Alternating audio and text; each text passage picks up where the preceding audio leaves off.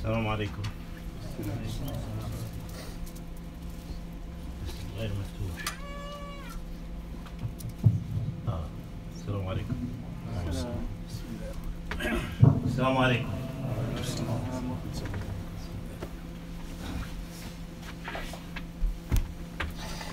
الله أكبر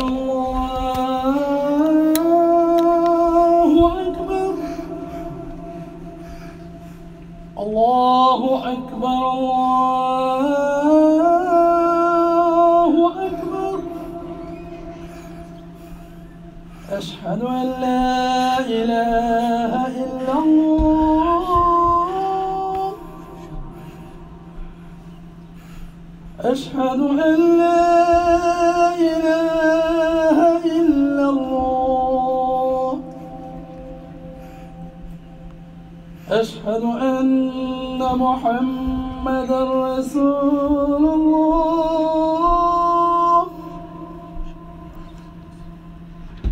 أشهد أن محمدا رسول الله.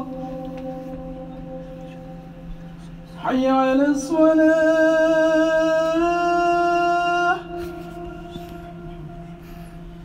حي على الصلاة.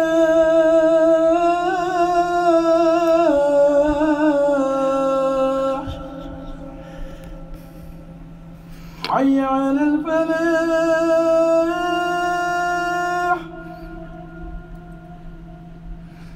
حي على الفلاح.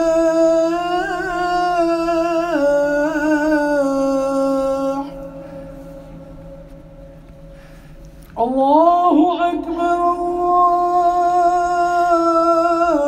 الله أكبر. لا إله إلا الله.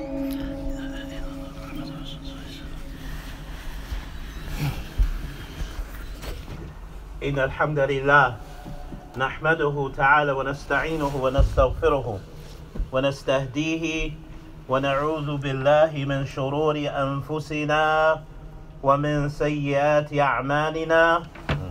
من يهده الله فلا مضل له ومن يضلل فلا هادي له. وأشهد أن لا إله إلا الله وحده لا شريك له. وأشهد أن محمدا عبده ورسوله صلوات الله وسلامه عليه. أما بعد، فإن أصدق الحديث كلام الله عز وجل، وخير الهدي هدي محمد بن عبد الله عليه أفضل الصلوات وأتم تسليم. وشر الأمور محدثاتها، وكل محدثة بدعة، وكل بدعة ضلالة، وكل ضلالة في النار. وبعد. Indeed, our praise is due to Allah. We praise Him and we beseech Him and we seek His forgiveness and we repent to Him. We seek refuge with Allah from the evilness of our own souls and the evilness of our actions. Whomever Allah subhanahu wa ta'ala has guided them, there's no one to mislead them. And whomever He is misled, there's no guide for them. I bear witness that there is no deity worthy of worship except Allah. He is one and doesn't have any partners. As I bear witness that Muhammad ibn Abdullah is His servant who is not worshipped, and His final messenger who is blindly followed. As for what follows, for indeed the most truthful of all speech, it is the book of Allah, and the finest of guidance is the guidance of Muhammad ibn Abdullah, and the worst of all affairs with Allah is novelties and newly introduced matters into the religion. For verily every novelty and newly introduced affairs into the religion will lead to innovation, and every innovation will lead to misguidance, dalala, and every dalala will lead to an-naru, the hellfire. A'adhana Allahu wa iyyakum minha. May Allah protect us and you from the fire. Ameen. Last week we was talking about the ibar wal fada'il, the lessons and the virtues of Suratul Kahf, of the chapter of the Quran entitled The Cave. And we mentioned, we summarizing the benefits from that story, or from that chapter of the Quran. It mentions 4 different stories because it's dealing with 4 different forms of fitan, trials and tribulations and tests that Allah caused all of mankind to be tested with. And we mentioned they were fitna to deen, being tested in your religion, wa fitna to mal, being put to trial and test in your wealth. Number 2. And we covered those 2 last week. We mentioned the fitna of the deen, having fitna in your deen, this is the worst of the 4. Being put to trial in your religion. May Allah protect us from our deen being tested. We mentioned that in detail, and we said the protection from it is tawadu'. We said the protection from the religion is suhbah as-salihah, having righteous companionship, being with those individuals ahsana minka deena, those who are better than you in the practice of their religion, companioning people like that, or who so that it will benefit, just to protect you from fitna. And we mentioned also tadhakkurul akhirah, reflecting and pondering constantly over the hereafter by looking and investigating what's been legislated and revealed to us of what will take place yawmul qiyamah, on the day of judgment, learning and understanding the signs of the last hour, the minor al-sughra wal-kubra, the minor signs and the major signs. Likewise, learning and understanding what Allah and His Messenger has informed us of al-jannatu wan-nar, of the paradise and the hellfire. All of this be ma'na tadhakkurul akhirah. All of this falls into the definition of reflecting over the hereafter. Because learning about this, what some of the ulama have mentioned, the highest level of ilm, after you reach the lower levels, the highest level of ilm is ma'rifatu thawabul al-a'mal, knowing the rewards for your deeds, while also knowing the punishment for your deeds. That this is the highest level, because now you understand nata'ijul a'mal. What will your deeds result in? What will it bring about? These are the highest level of knowledge. Ma'rifatu awaqibu al-a'mal, knowing the end result of your deeds. What it can do happen to you if I do this. This is what I will get. This is the results it will provide for me. What will take place if I don't do this, of punishments and chastisements, of nikam, of punishment and chastisement. Wa ghadabillah wa sakhatillah, of earning the wrath and anger of Allah. Wa ma ma'na sakhatillah wa ghadabillah wa kayfa, knowing what the wrath of Allah and His anger. Wa kayfa yuhassal, how does that achieved? Knowing all of these things is from tadhakkurul akhirah, reflecting over the hereafter. So in the story, in talking about the fitna of the deen and the story of the people of the Kahf, is where all of this lies at. The reminders and also the solution, or the solution for the fitna in your deen. Likewise, we talked about fitna til mal, the trial of wealth. And the key component we mentioned, the isma, the protection last week from it, was us having fahmu sahiha, or fahmu haqiqat dunya, having the proper understanding of the reality of this life. How is this life reality, as Allah described in that surah, and giving examples of what the beauties and adornments and the comforts of this life reality is. And we talked about that last week. And Allah showed this is the protection. As we said, is fahmun sahih, fahmu haqiqat dunya, understanding the true reality of this life, wa mukanuha, and its proper place, fi qalbika wa hayatika, in your heart and in your lives, so that we don't misappropriate it. And also tadhakkur al-akhirah, reflecting over the hereafter, what will happen when we let the dunya pull us away from our purpose in life. All of the here, in each one of these narrations, or 4 points, you see connected to it, tadhakkur al-akhirah. Now we move on to the next 2 categories of what Suratul Kahf talk about. And that is the next two other fitan of the 4, which is fitnatul ilm, the trial of having knowledge. Yes, having knowledge comes with fitnah. It comes with a trial. Likewise, fitnatul sultah, the fitna of having power and authority and leadership. For the Quran came with ismatuhuma, with the protection from these two fitan. And in the first one, fitnatul ilm, was in the story of what happened between Musa and Khadir. Between Musa and Al-Khadir. Yes, we know in English we say Khidr, but it's Khadir. What the fitna that took place between the two of them, of what Musa was put to trial with that situation. In the story of Musa alayhi salatu salam with Khadir, where he thought that he was the most knowledgeable of mankind on the earth. فَلَمَّا سُئِلِ ذَلِكَ مَنْ أَعْلَمَ النَّاسِ فِي الْأَرْضِ. When he was questioned who was the most knowledgeable of the people of the earth, him being the only prophet at the time, he thought he was. And instead of returning knowledge back to Allah and saying Allahu A'lam, Allah knows best, futan, he was tested. And he said, instead of returning the affair, yansibul amr ilallah, before instead of returning the affair back to Allah, he praised himself and said, I am. He said, I am. And Allah subhanahu wa ta'ala, awha lahu Allah, Allah, it revealed and inspired to him, بِأَنَّ هُنَاكَ مَنْ هُوَ أَعْلَمُ مِنْكَ, that there is someone more knowledgeable than you.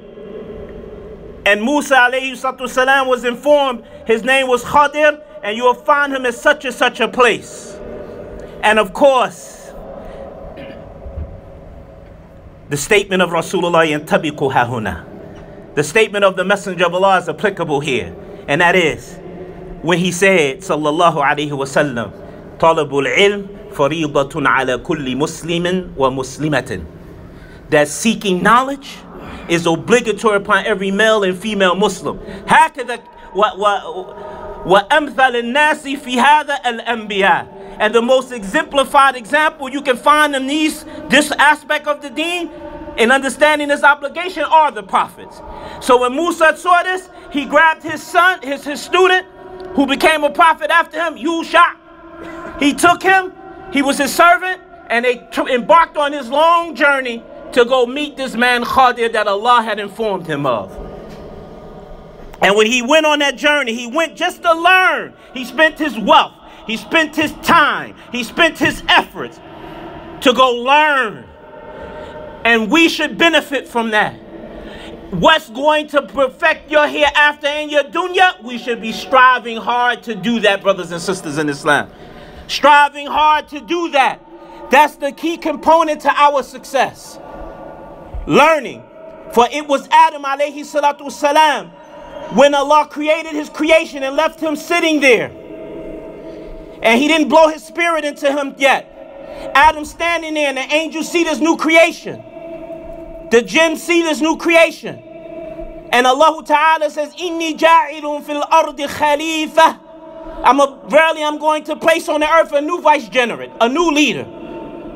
When before the Bunni tribe of people and the jinn ran the earth, and they caused much mischief and spilled much blood. And Allah eradicated Bunni, those people, and he kept the jinn and put them on the outskirts, as the Prophet sallallahu alaihi wasallam had mentioned, as mentioned by Ibn Kathir in Bidayah wa Nihayah, that he chased them to the outskirts of the earth because he's going to place new people on earth. And when he decided that he was going to make this new creation the new inheritors of the earth,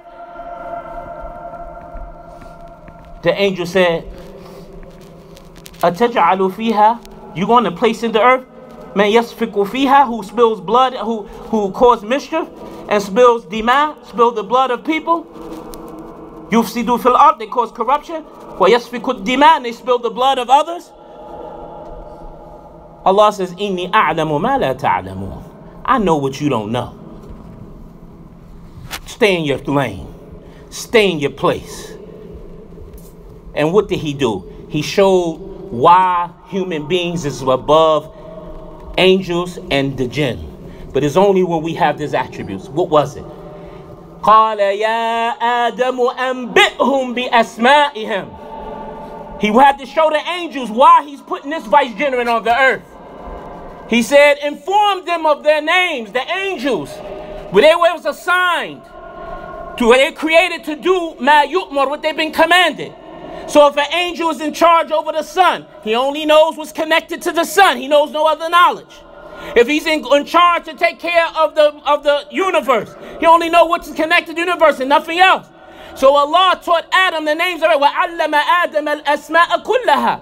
I taught Adam the names of everything in its details. From then to Yawm al-Qiyamah. From then to Yawm al-Qiyamah. And Adam alayhi salatu wassalam, Allah wanted to show him why he put him ashraf al-khalq, the best of creation. It's not just from having blood, flesh, and being a human being, or as we say, free will. No, you're the best of creation because you have knowledge of Allah. Awal al-ilm. Wa sharaf al-ilm bi sharafi ma'lumi. The nobility of any knowledge is based off the information that knowledge, the nobility of the information that it provides. And no information can be provided more better than the knowledge of who Allah is. وَكُلُّ عِلْمٍ تَابِعٌ لِعِلْمِ اللَّهِ.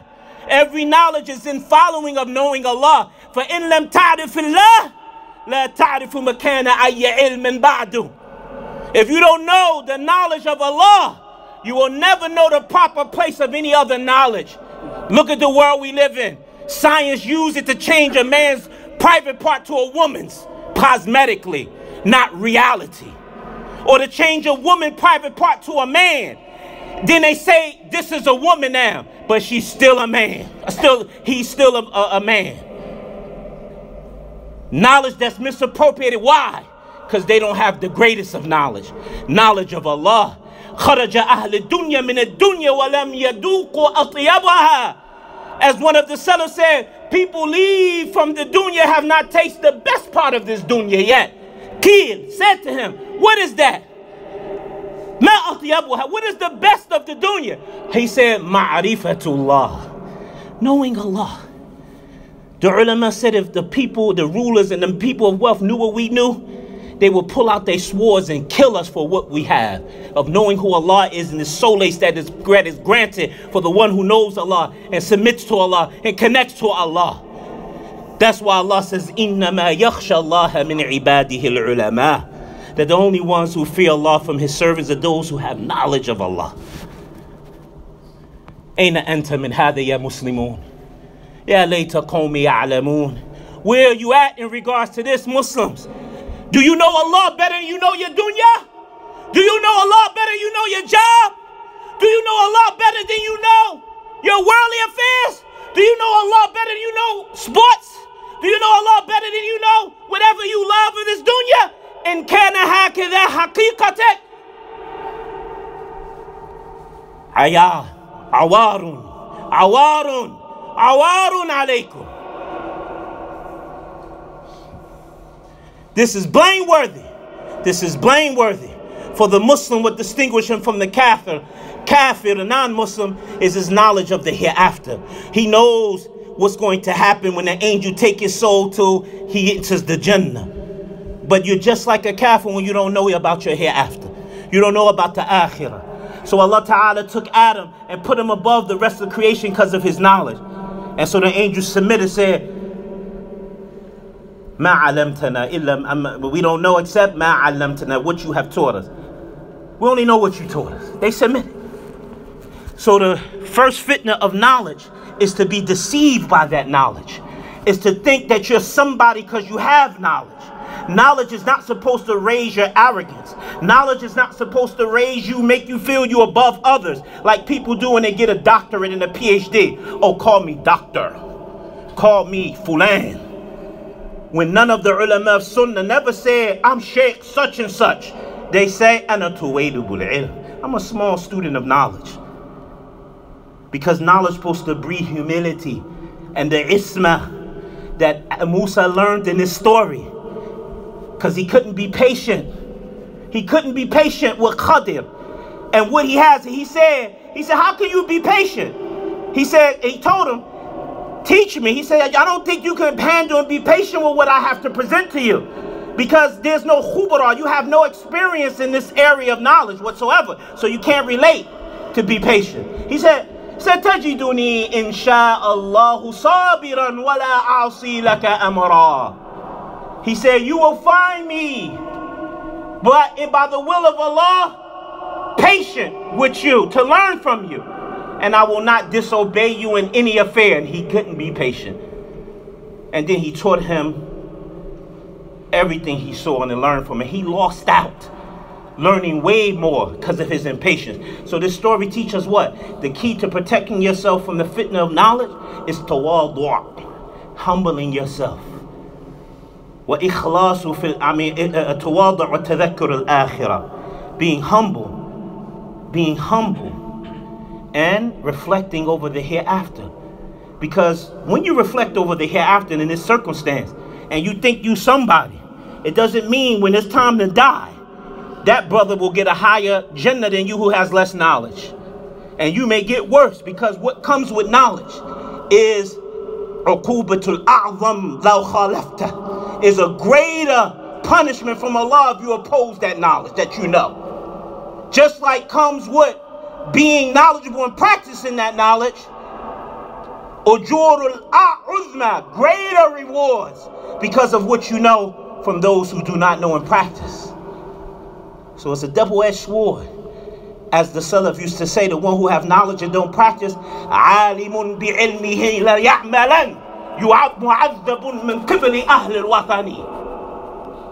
The one who has knowledge and don't practice it will be punished in front of the idol worshippers in the hellfire. And what the messenger said, say yukhruj aqtabahu, he will pull out his own intestines, and it goes for over a mile, and pull it all out of his own buttocks, his own intestines. ثم يطوف حول هذا الأقطاب, he will make circumambulation around like he a crazy man, hurting himself in doing this. And the people of the hellfire will surround him and say, ألست أنت الذي تأمرنا بالمعروف وتنهانا عن المنكر? Weren't you the one who used to command us with the good and forbid us from the evil? Naam, ajal. He said, yes. كنت آمرا بالمعروف ولم آتي. He said, I used to command with the good, but I didn't approach it. وَنَاهٍ عَنْ مُنْكَرْ وَآتِ. And I used to prohibit the PR from the evil, but I approached it. So brothers and sisters in Islam, the protection from the fitna of knowledge is humbling yourself. As the Prophet said, مَنْ تَوَاضَعَ لِلَّهِ رَفَعَهُ. Whoever humbles himself for Allah, Allah will raise that person. هذا وصلى الله وسلم وبارك على نبينا محمد وعلى آله وصحبه أجمعين.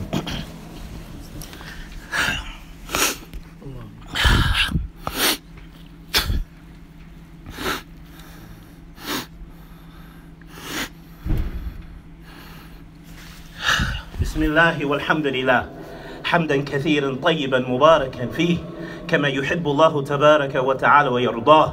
وصلى الله وسلم وبارك على أسوتنا وقدوتنا محمد بن عبد الله وعلى آله وصحبه ومن والاه.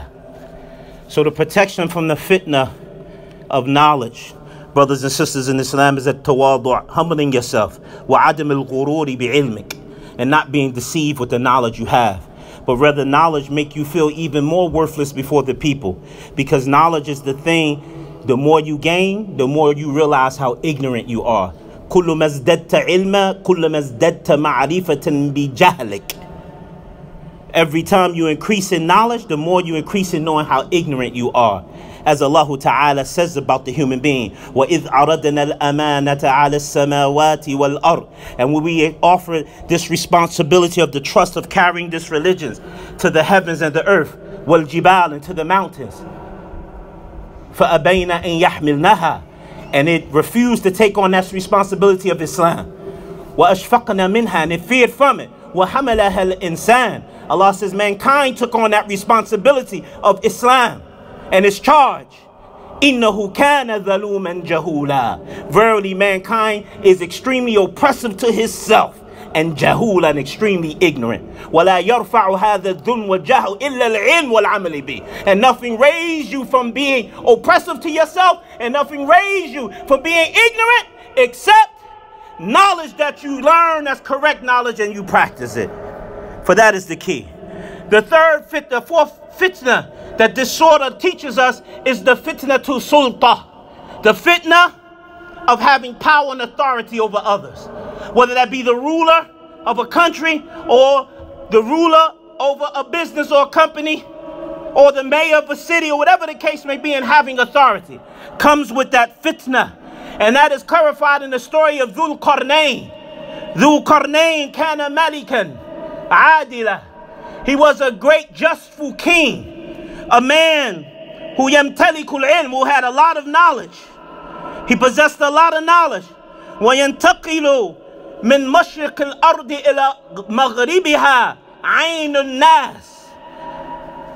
Who was a man who had the ability to travel from the east to the furthest west, where Allah Ta'ala says he came to a ayn hami'atin.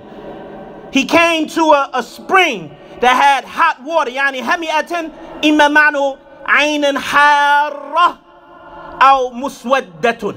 He came to a river bank where the sun sets, where he found a group of people there, and this river was, the sun was set in this place where this river or this spring was either hot water or was black water, because the nature of water, when it sits for a long time, it begins to turn black in its color.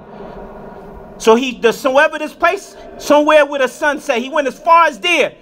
Yad'u Allah, in calling the people to Allah, wa yanshurul khayr, and spreading goodness amongst mankind, commanding with the good, amiran bil ma'ruf, wa nahiyan 'anil munkar, prohibiting from evil, till he came across a people that was afraid of the people called Ya'juj and Ma'juj, as we call in English Gog and Magog. He came across these people who kadu la yafqahuna qawla, people who could barely understand what's being said to them because they're so rough, that caused fitna. And they asked for his help, and he helped them people and protected them from the harm by building a saddun, a barrier, limana'ihim anhum, to prevent them from harming those people. And this barrier still exists to this day, and only Allah knows where it's at. It exists to this day, and Allah subhanahu wa ta'ala protected the people from that. But in this story, Allah subhanahu wa ta'ala had informed us that the fitna of having power and authority is you be deceived by your own actions, and you begin to think what you're doing is a good thing. And Allah Ta'ala warned us of that. He says, "Qul, say to them, Muhammad, hal nunabbi'ukum bil akhsarina a'mala." Shall we not inform you of the most lost and ruined in deeds of mankind? Shall we not inform you of that? And Allah subhanahu wa ta'ala says who they were in their description. الَّذِينَ ضَلَّ سَعْيُهُمْ فِي الْحَيَاةِ الدُّنْيَا. Those who their efforts that they put forth in the dunya has been lost, meaning lost from Allah's pleasure, lost from Allah's legislation, lost from Allah's success and aid towards them. Those who have lost their efforts in the worldly life, they have lost their efforts in the worldly life. وَهُمْ يَحْسَبُونَ. And while they was in this state, they thought أَنَّهُمْ يُحْسِنُونَ صُنْعًا, that they were doing good works. We was doing good works. So Allah subhanahu wa ta'ala punished these people. And this is what authority comes with. You can be deceived, especially if you have batana tasu, an evil entourage around you, who see your wealth and see your power. Them the ones that incline towards the leaders.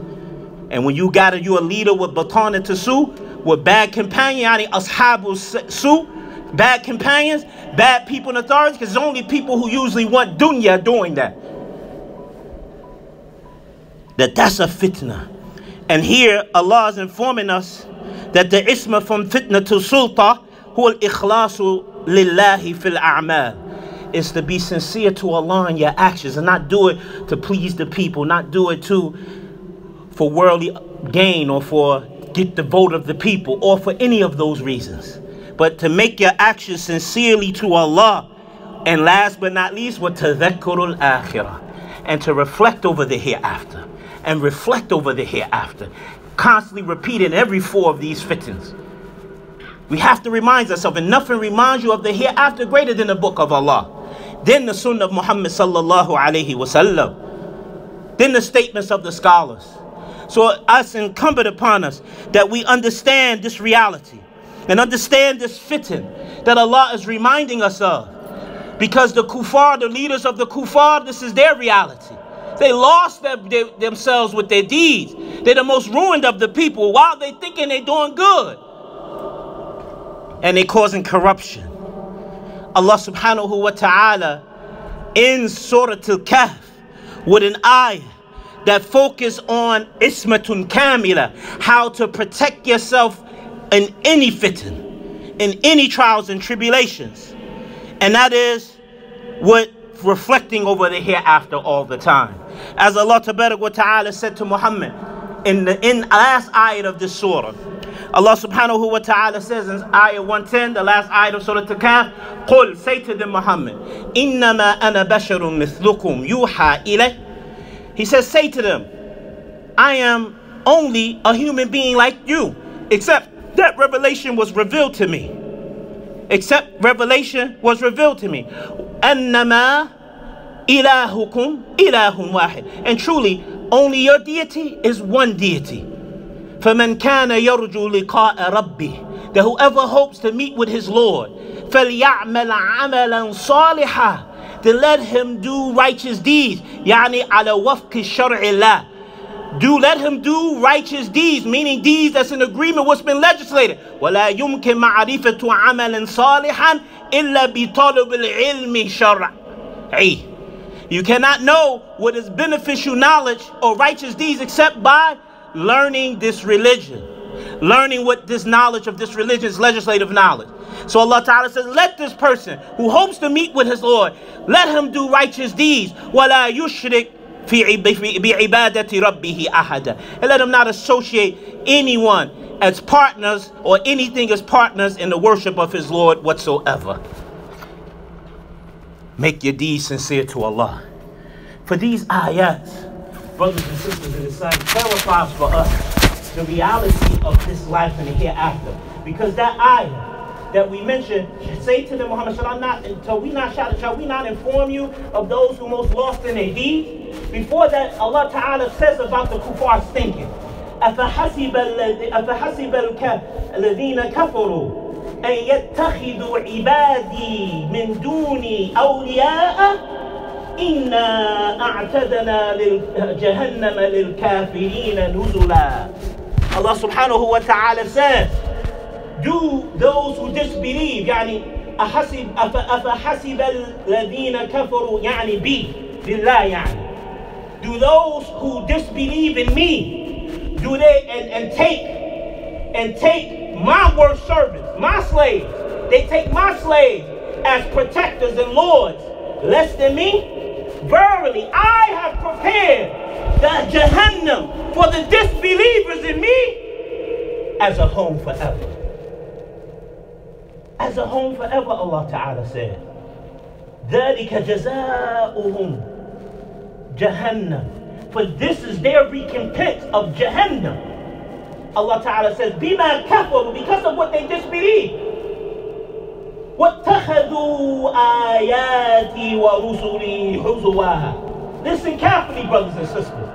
And because they took my verses and my messengers as a joke. How? They didn't practice what was sent to them. They didn't learn what was sent to them. They didn't live by what was sent to them. So they took it as a joke. That's taken as a joke. So if you're not reading the Quran to learn how to save your own self from yourself, if you're not reading the Sunnah to learn how to save yourself from yourself, فَقَدْ تَخَذْتَ آيَاتِ اللَّهِ وَرُسُلِهِ نُهُزُوًا. Then you have taken the book of Allah and the messengers as a joke. And then Allah, He tells you of this morning, He gives you some good. إِنَّ الَّذِينَ آمَنُوا وَعَمِلُوا الصَّالِحَاتِ. Verily those who believe and do righteous deeds, كانت لهم جنات الفردوس نزلا. Verily for them, verily this for them, gardens of Firdaus as a home forever. خالدين فيها, abiding therein forever. This ain't forever, that next life is forever. Allah says خالدين فيها أبدا لا يبغون عنها حولا, يعني تحولا. And they have no desire when they get that forever bliss to exchange it for nothing else whatsoever. Then Allah ends with the ayah. Allah ends with the ayah that He ends with in Suratul Kahf. When the Prophet says, Satan, who's nothing more than a human being like you, revelation was revealed to me.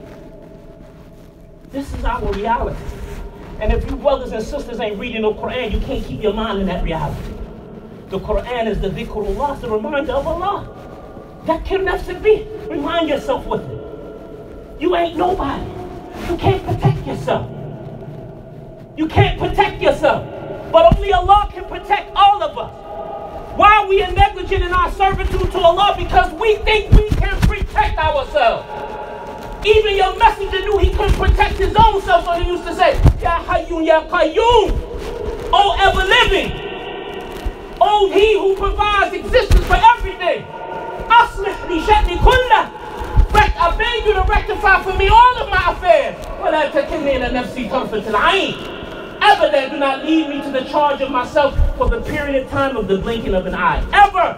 Not even for the moment, that's the shortest time period. Blinking of an eye. He asked Allah not to leave him in charge of himself for that. And we treat our deeds and our hereafter like we in control. Al-amru kulluhu lillah. Qul inna al-amra kulluhu lillah. Allah says, say, Muhammad, verily the affairs of this world and you, all of it belong to Allah. He said this after Allah, that Kufar said to him, or the ignorant one said to the messenger of Allah, Alaysa halana min al-amri min shay? Do we have any control or say so in this affair of our creation, this world we live in? Allah says, Qul, say to them, and the affair, all of it belongs to Allah. When we gonna wake up and realize it? It ain't you. Your children going astray because you ain't turning to the one who can keep them straight. Ya muqallib al-qulubi thabbit qulubana ala deen. Oh, change of the heart, change our hearts to your deen. Ya musarrif al-qulubi sarrif qulubana ala ta'ati. Oh, dispose of the heart, dispose of our hearts upon your obedience. رَبَّنَا لَا تُزِغْ قُلُوبَنَا بَعْدَ إِذْ هَدَيْتَنَا. Oh, our Lord, please don't lead our hearts astray after you have guided us. وَهَبْ لَنَا مِن لَدُنْكَ رَحْمَةً. And bestow upon us from near you mercy. إِنَّكَ أَنْتَ الْوَهَّابُ. Verily, you are the one who constantly bestows bounties. وَأَقِيمُ الصَّلَاةَ.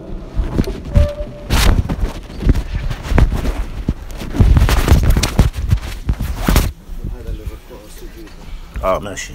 وهو شغال الآن؟ ماشي. الله أكبر الله.